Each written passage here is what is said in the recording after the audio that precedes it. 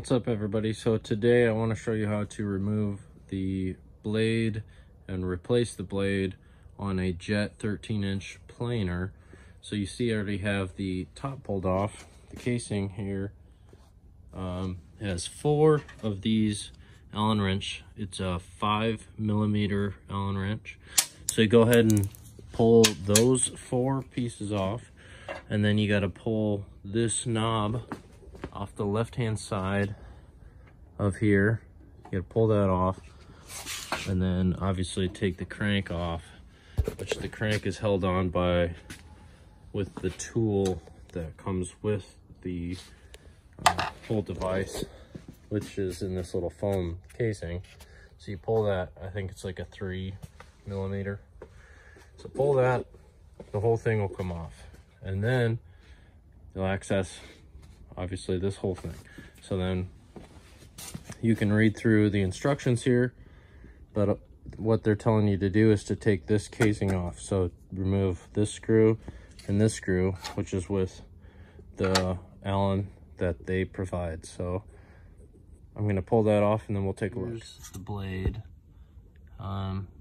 There's this metal piece here that when you take this cover off, it releases pressure. So normally it's like this with the cover on, and then it releases pressure, which locks this blade in. So now it doesn't move. So now we can pull everything that we need to do. So basically what you do is just one at a time. So you've gotten all 6 of these screws tightened up, and then you have pushed up on this, rolled it around, and then done that a second time. Exact same process, obviously. And then we're gonna take this guy, just like how we took him off, we're gonna do the reverse and throw him right back in, making sure he gets over that little break, because when you can kind of see it move a little bit. So that's that break. It's going to push that down. So we want to push that down, and then these screws will go right back in.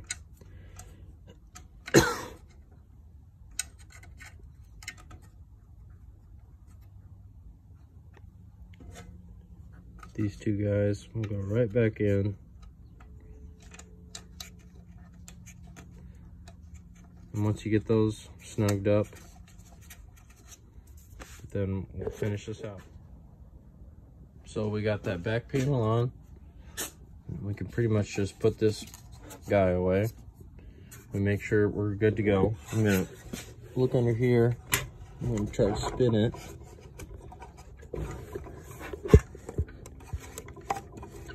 So it spins no problem. That means the brake released.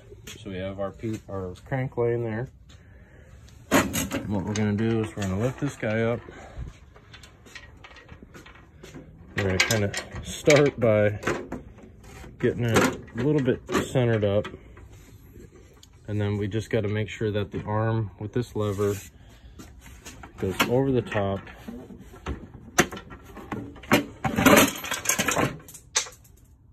Done.